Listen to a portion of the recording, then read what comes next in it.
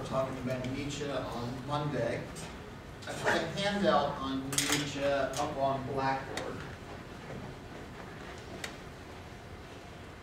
It's basically a whole bunch of quotes from other works by Nietzsche, that some of which I'll be referring to when we have introduction on Mondays. We'll try to situate the genealogy that we'll be reading. Some of which I won't be talking about, but you might find interesting anyway.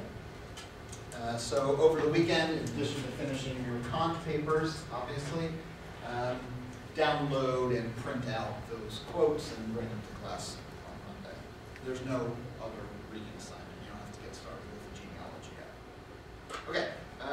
Sadly, I'm not going to be able to go into much detail about the metaphysics of morals, the doctrine of right and the doctrine of virtue, but today I'll make a few general points about them. And most importantly, I want to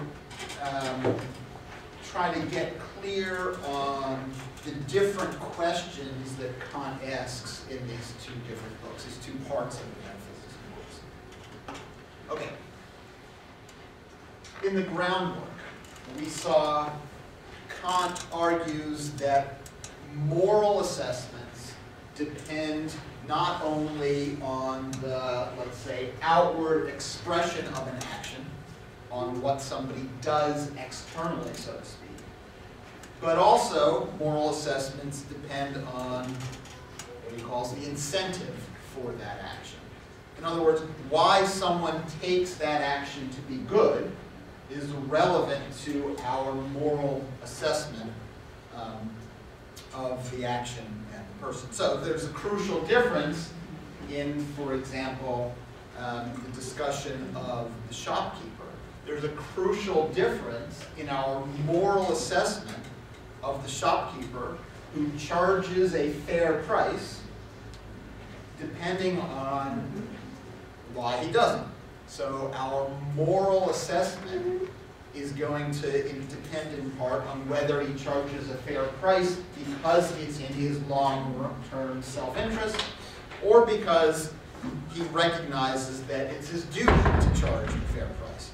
So in the latter case, if he's doing it because it's his duty, from duty comes, acting merely in accordance with duty. In the last case, if he's acting from duty, maybe he recognizes that if he were to charge a person, a child or someone who doesn't know better, more money, this would be maybe using that person as a means only, rather than treating them as an ends in themselves. If he were to trick somebody into paying more, for example. Or maybe he just thinks that doing that would be unfair.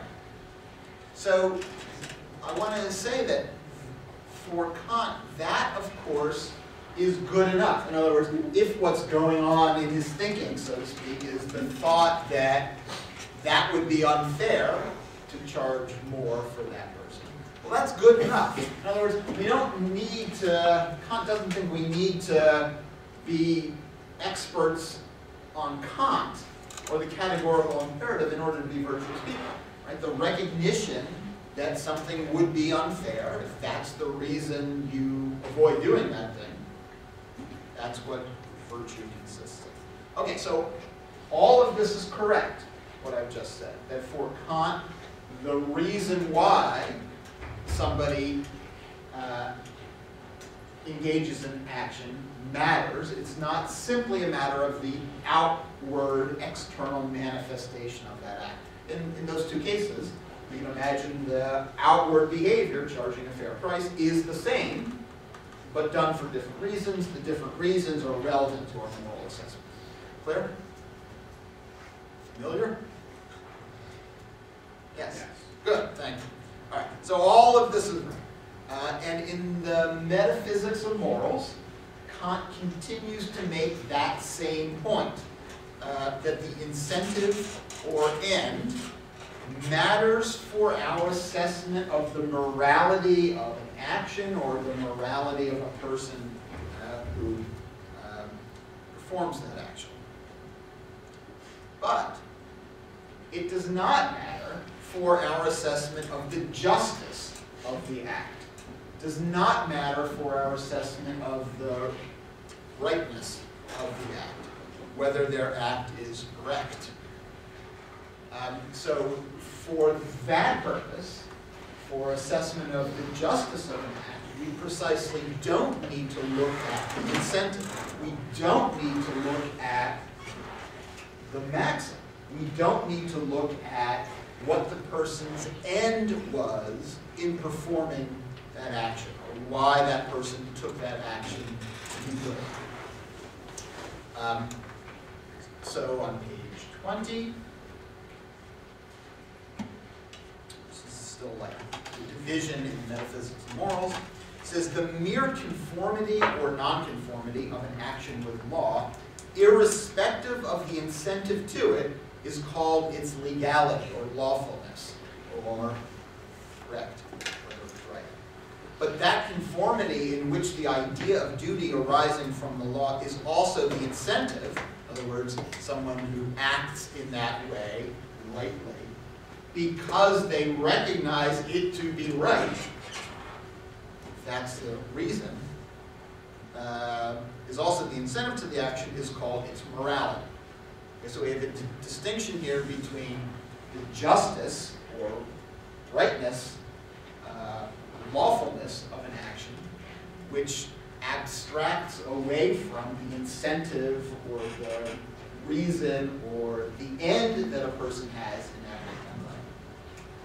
Just looks at the external manifestation of the action. Distinction between that and the full-blown moral assessment of the action, which takes that into consideration. So, on 21, when it comes to rightful action, he says, this can only concern, quote, external duties, since this law-giving does not require that the idea of this duty, which is internal, itself be the determining ground of the agent's choice. On the other hand, further down, ethical law-giving, as opposed to justice, morality, while it also makes internal actions duties, does not exclude external actions, but applies to everything that is a duty in general. So in other words,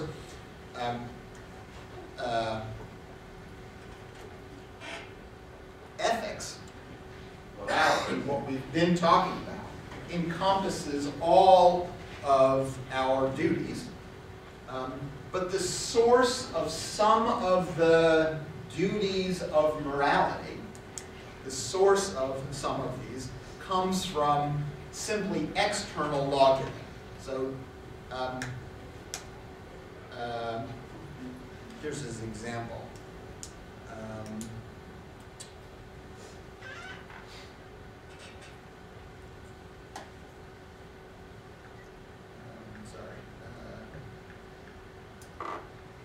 Just about the middle of page 21. This is right at 220.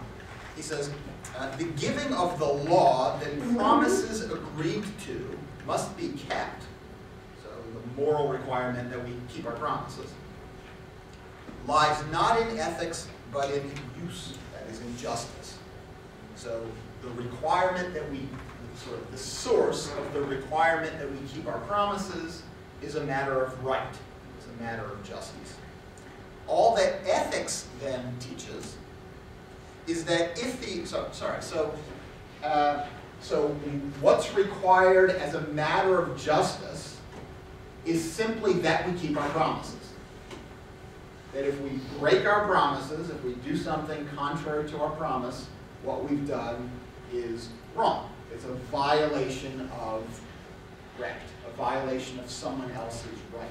And notice that the keeping or breaking of our promises is what justice is a matter of justice. Doesn't matter why we keep or break our promises. As long as we keep our promises, as long as we don't violate our promises in our external behavior, doing what we said we would do. Doesn't matter what the incentive is. Doesn't matter the reason why.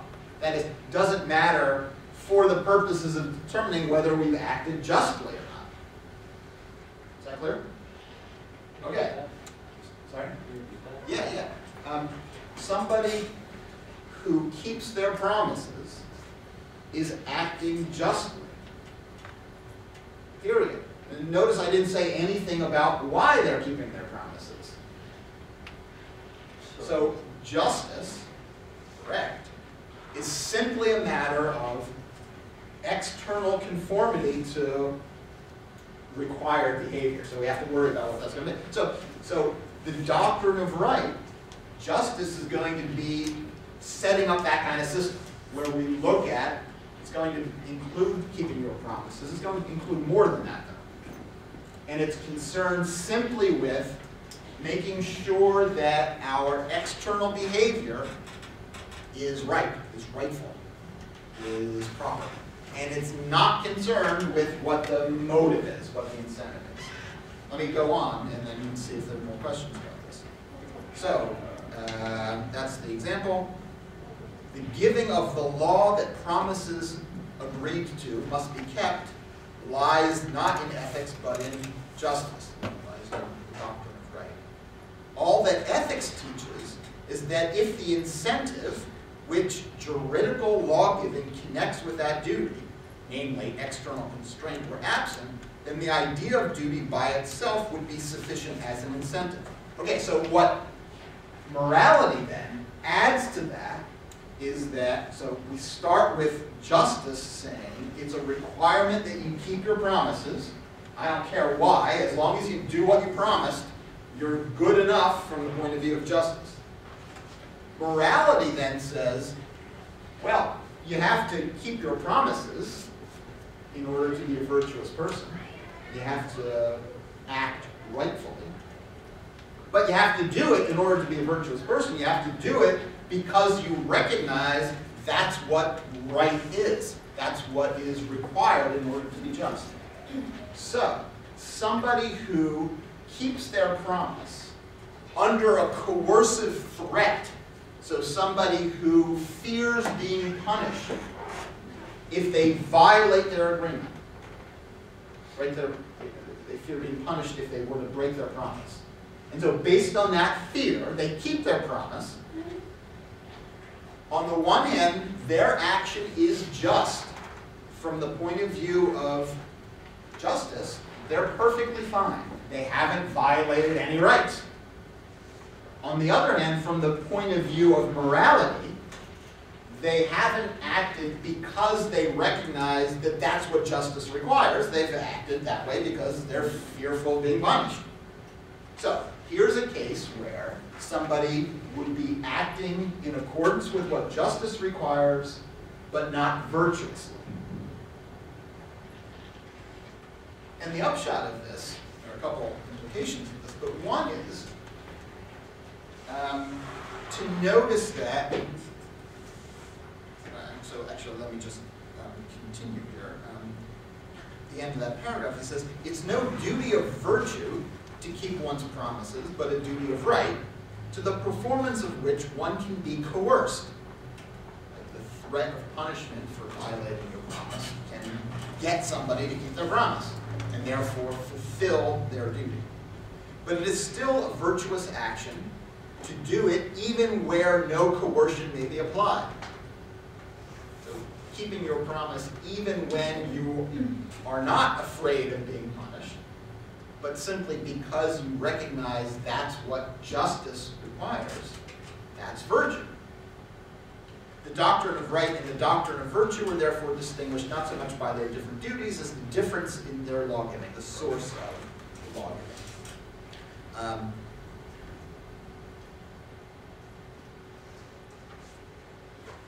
So one important implication of this is that we need to start Kant thinks with the doctrine of right. We need to first identify